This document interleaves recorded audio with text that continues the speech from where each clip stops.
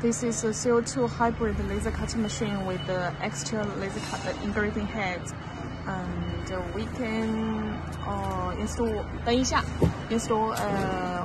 autofocus tool here for this small laser head.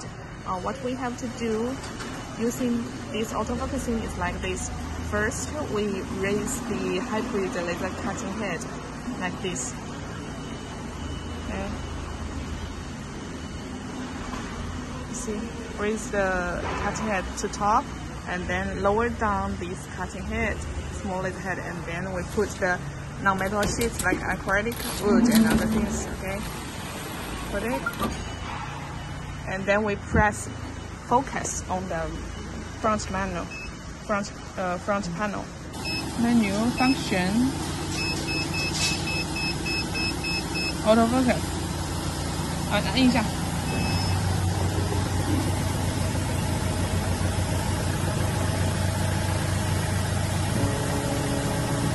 Okay, the autofocus for the small laser cutting head is done.